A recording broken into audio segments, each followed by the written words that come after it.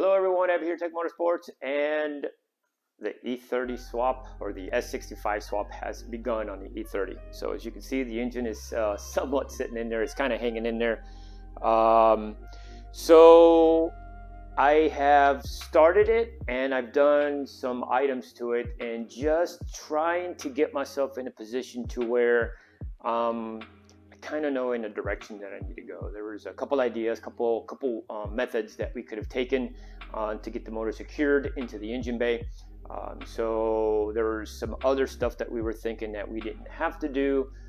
So we were taking all those things in consideration as we were going through, and then I was trying to go create the process of, what's going to be easiest, so I don't have to back up and start again or redo something. But unfortunately, I did get to that point. I did have to back up, and that's why I'm here. So there was footage of other stuff that I technically recorded, but I'm pretty much going to delete that. So yeah, so let's get into what I've done so far, and to get me to this point.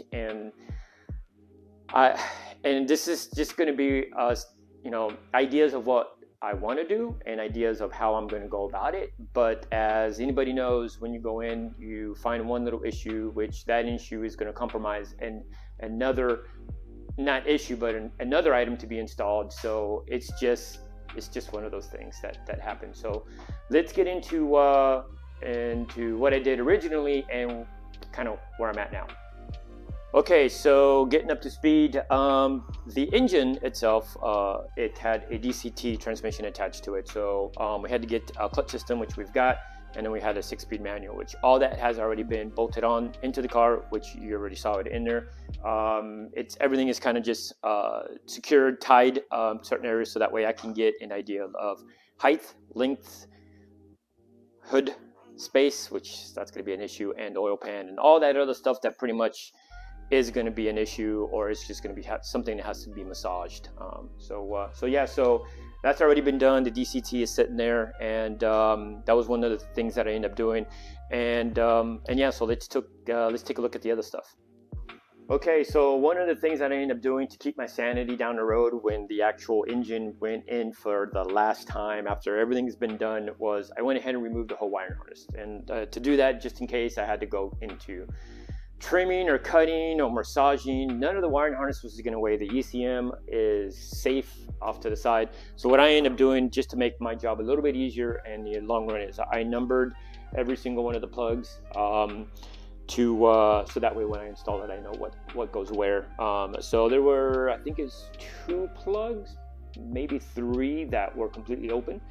So I'll have to figure that part out, which is that's better than having 8 or 9 figuring out, okay, it goes here, but where? Sometimes these plugs are identical, and they can plug into almost anyone as long as the length is correct. So I just wanted to make sure that was not going to be an issue down the road. So that's one thing that I ended up doing, like I stated, for my sanity later on. So let's get down to the nitty gritty and look at some of the patchwork that I ended up starting, and thinking that was going to be my first step. My first thing to do is get the patchwork done, get the rust out of the way, and start with a nice clean slate. So let's take a look at that real quick. All right, so I'm sitting here on the driver's side. There was a rust spot that was right through here. You could almost see that. That was been repaired, and there were 3 small ones there, completely rusted areas. That was repaired, which is right here now. So my repair job just in the trash it goes, technically. The reason why I had to cut that area out was for the headers. So what I was stating earlier on, when we were first looking at this, and this is the first time we've ever done this, and it's mainly more just kind of Googling, trying to get some information of what's been done in the past.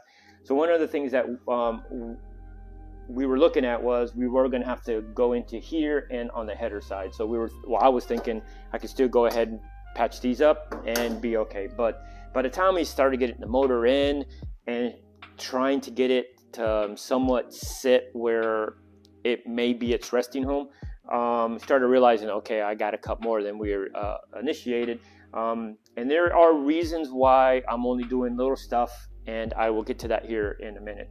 But yeah, so I still have this whole rusted area. I did leave that behind because that was going to be cut out, so I already knew that's coming out, so I'm not going to sit there and fix that.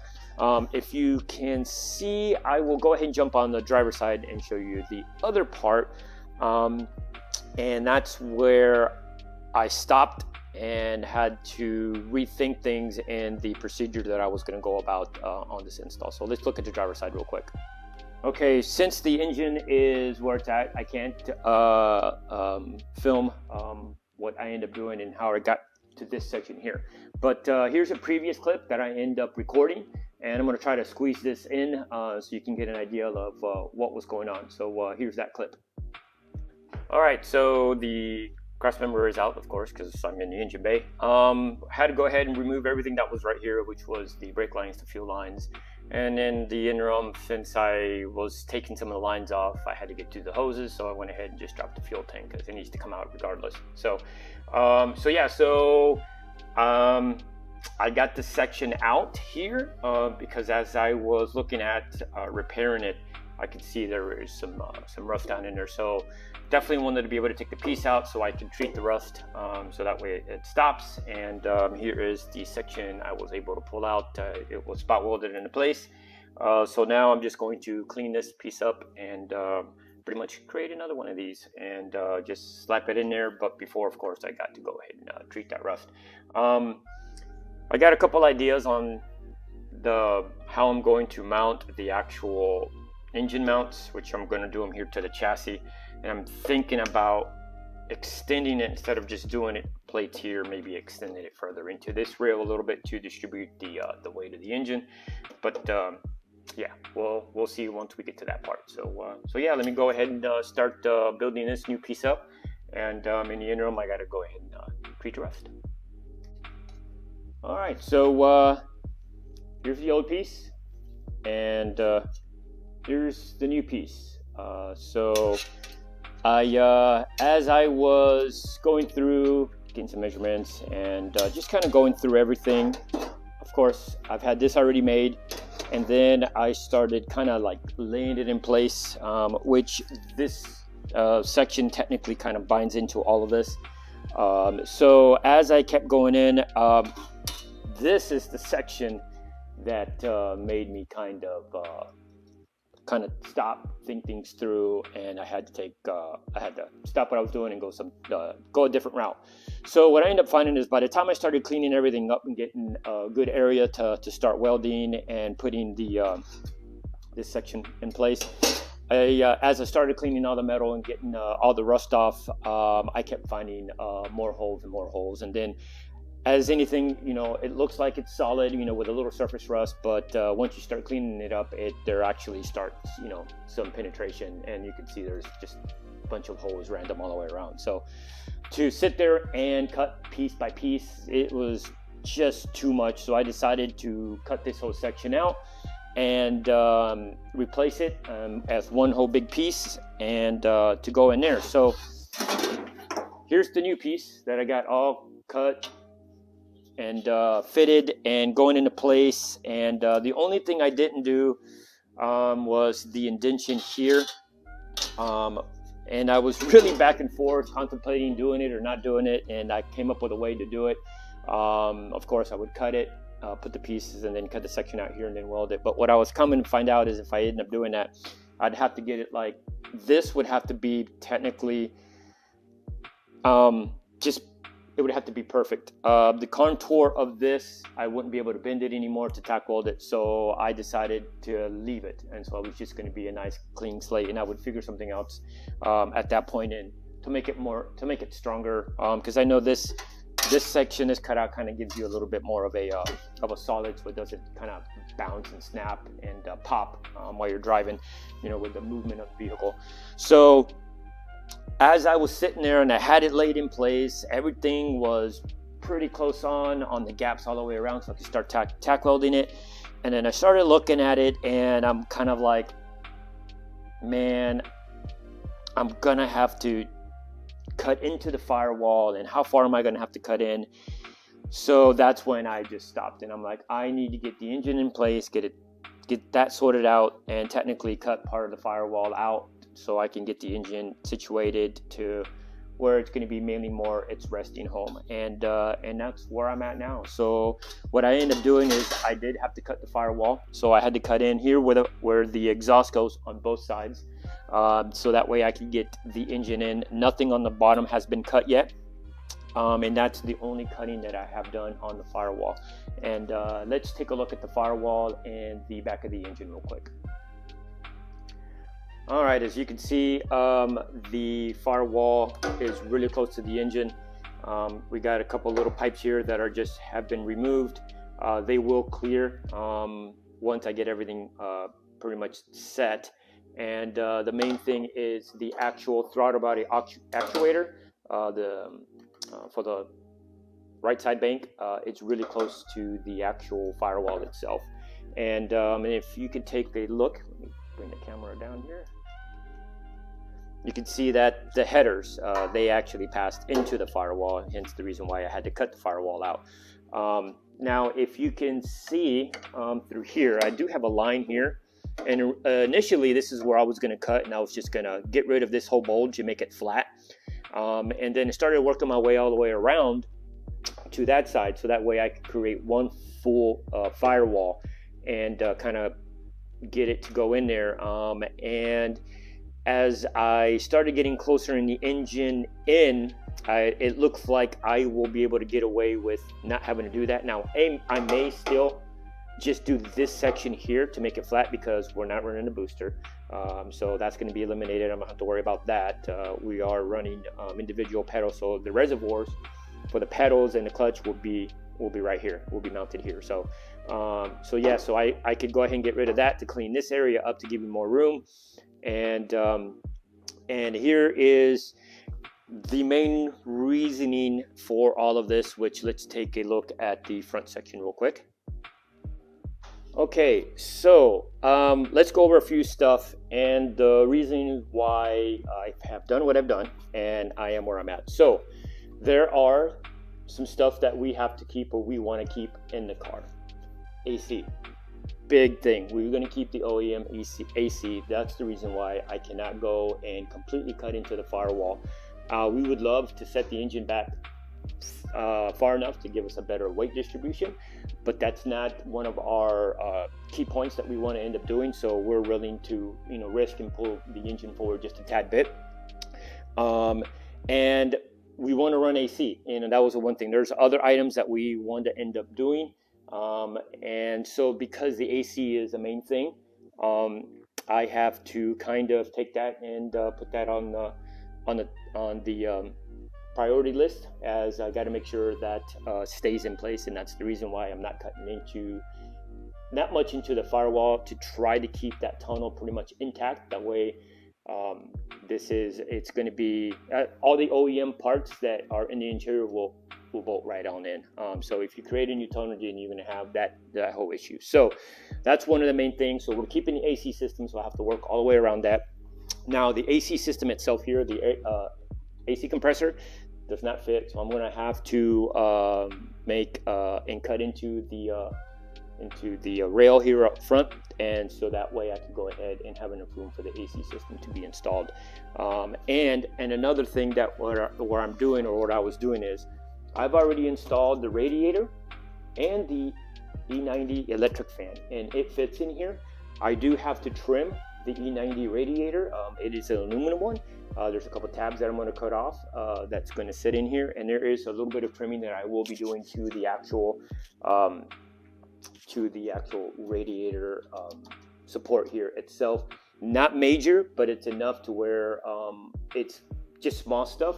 And one of the things that I will be doing is going to be on the passenger side right here, because of the way the curvature of the radiator. I have to go into that section, and it's going to drop far enough and onto the bottom to where if I need more room, I could create a different bracket underneath. But she's going to fit in, and I have a decent amount of room up front to run the whole entire system. And that was one of the things. It'll make the rest of the install a little bit better, because then I could end up using the E90 radiator hoses. And yeah, so that's going to work and pan out. And with the radiator being in there, I'll have enough room for the tranny and the power steering coolers to go up front of the radiator, and yeah, and hopefully hopefully that will all go smooth. But we will soon surely see if it's going to pan out that way. So now that I have this in place, it is not 100% set and where it's going to be at. The engine looks like a little low. I may be able to go up with it a little bit, but of course we're looking at the hood clearance. That's another big thing that we have to look at.